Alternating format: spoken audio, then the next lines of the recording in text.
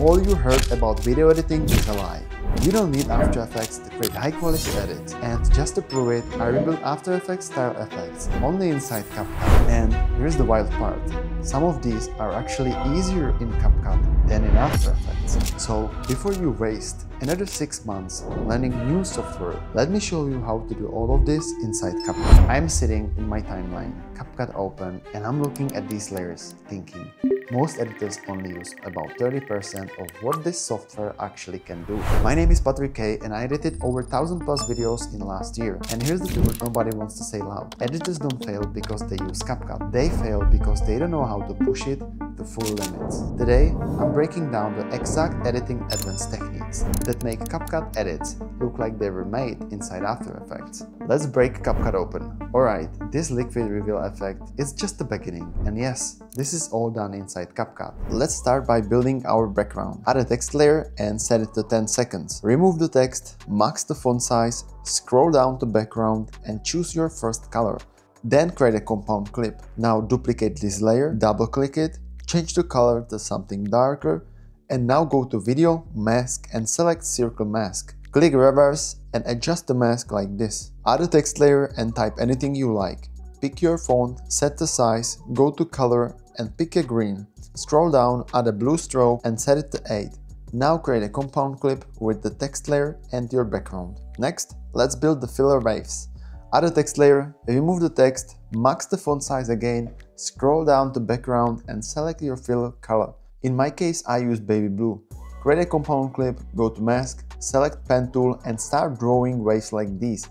Make sure the mask connects all the way through. You can adjust this later. Once you have your waves, select your text compound clip, go to Video and remove background. Use chroma key to remove the green and keep only the stroke. Now place your waves on layer number 1 and drag them up like this. You can adjust the wave shape if needed. Set the keyframe at the beginning of your clip, turn on uniform scale, move a few frames forward and drag the waves to the right. Add another keyframe and keep stretching them using scale width. When you are happy with the movement, duplicate the waves. Double click, change the color to darker blue and create a gradient. Now go to Mask, Film Strip, shape it exactly like this and adjust the feathering. Now go to Effects, search for Blur, add it to both layers and adjust the setting up to your preferences. And then add a glow one more time to this bottom layer, the one with the green fill. The first time I made this, I literally pushed my chair. No way, you cannot do this in CapCut. Did you expect this in CapCut? Oh wow, that was cool. So yeah, this was my honest reaction after I found a way how to actually build this type of animation. But let me show you how to turn any text or icon into 3D. Once you have your clip on the timeline, add a default text layer. Type anything you like.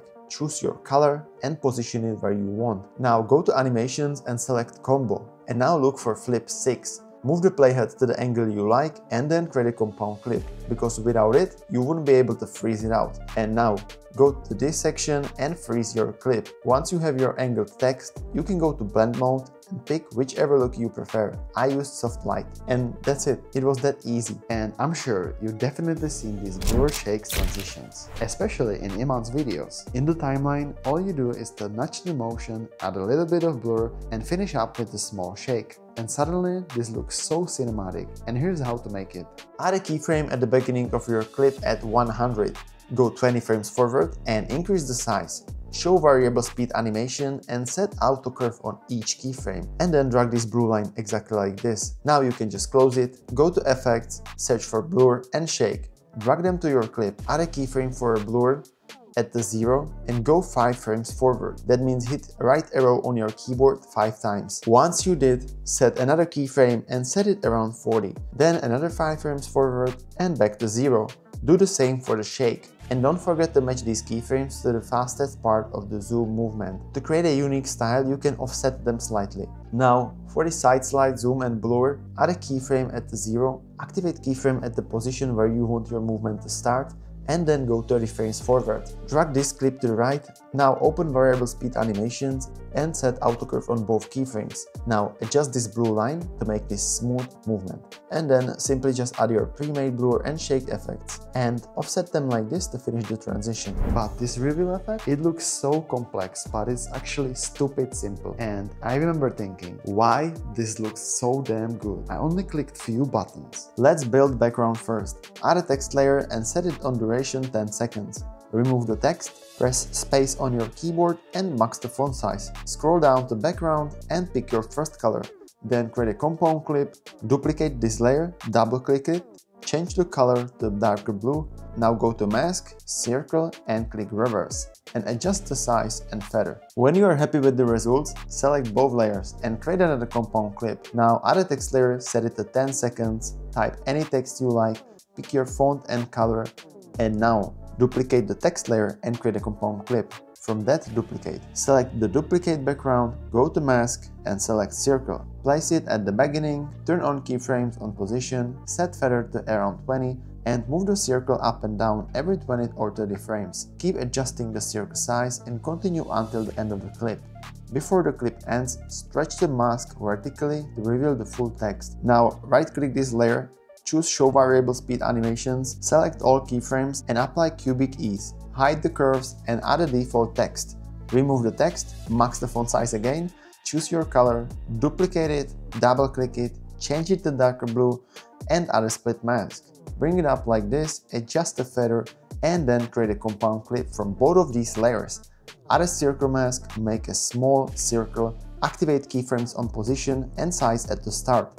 Go 10 to 30 frames forward using Shift plus right arrow and keep moving the circle as the text reveals. Once you are at the end, open Show Variable Speed Animations again, apply cubic ease, smooth out the blue line exactly like this, and then create a compound clip. Search for Glow 2 and apply it over. Then look for Effect Play Pendulum and apply this to circle element and add a blur to text. Okay, and now back to premium text. I take this basic flat text and here's how to make it sharp, dimensional, then just finish it with this smooth style shine animation. And to make this text pop even more, let's create a custom vignette effect. This takes less than 5 seconds and it gives the entire frame way more depth. To make this text pop even more, let me show you a 5-second upgrade. Add a default text layer, remove the text, max the font size. Scroll down, choose black background and create a compound clip. Now go to Video, Mask and select Split Mask. Drag it exactly like this and apply feather. Make sure to set it to layer number 1.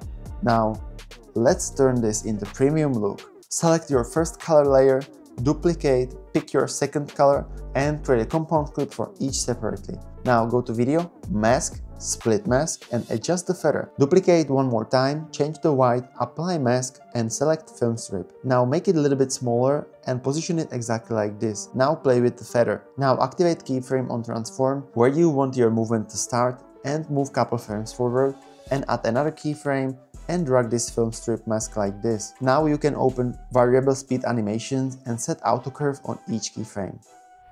Wow, this is instant high-end look. That was a text. Now let's talk about shapes. I take this boring rectangle, change the colors, add a clean mask, and suddenly this looks like an After Effects composition. Let's start by building our base. Again, add a default text layer and choose your first color. Now create a compound clip.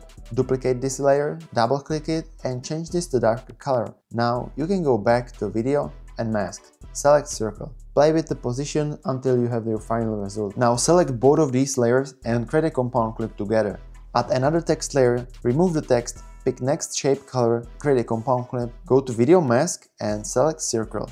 And don't forget to round the corners. Now create a duplicate, change color to darker blue, create a compound clip, go to Mask and circle again. And repeat this to build this gradient effect in left and upper corner. Let's duplicate this base again, change to lighter blue, set it to layer number 1, go to Video Mask and select Split Mask. Now increase mask size to create a stroke effect. Now let's create a compound clip one more time and make sure to set it on layer number 1. Now let's add a Split Mask keyframe, go to Mask and select Split Mask and set keyframe at the beginning of your clip and set feather on 50. Now go a couple frames forward and set rotation on 700. Now you're almost done, so just select any icon you like. By the way, you can get all the assets, icons and everything under the link in the description, But once you have your icons, place your icon in the center and you can search for effect play pendulum.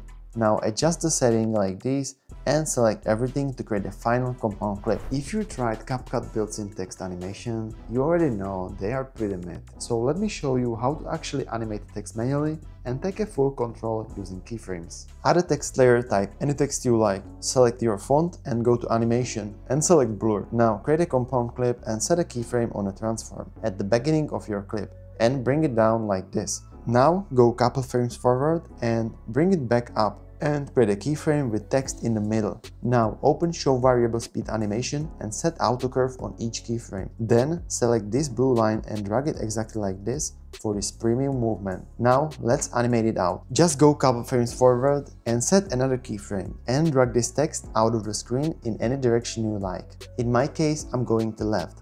Show variable speed animations again and do the same thing like we did earlier. Add an auto curve on each keyframe and adjust this blue line and you are all set. My friend messaged me yesterday like, this is not CapCut, and I sent him a screenshot. Wait for my next video, because this one breaks down 10 effects that 99% of editors never even touch. I see you there.